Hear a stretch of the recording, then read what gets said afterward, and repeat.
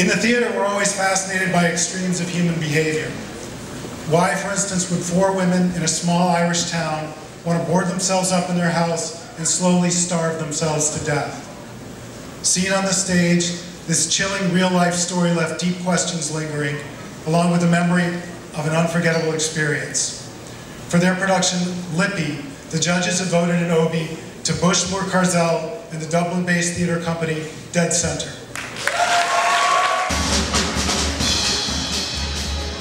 Great, hi, thank you very much. It's funny how you feel nervous collecting an award, but you don't feel nervous being on stage to perform. I wonder why that is, curious. I want to thank the Irish Arts Centre. We have co-presenters, Abrons Arts Centre and the Irish Arts Centre. Rachel Gilkey, Aidan Connolly from the Irish Arts Centre, and the mysterious, courageous Jay Wegman from Abrons, who got us over. Really wonderful. The producer, Matt Smith, in the house. I guess I just want to quickly say I'd like to dedicate these awards to a curious moment in Irish history. I'm from London, but I live in Ireland and make work there.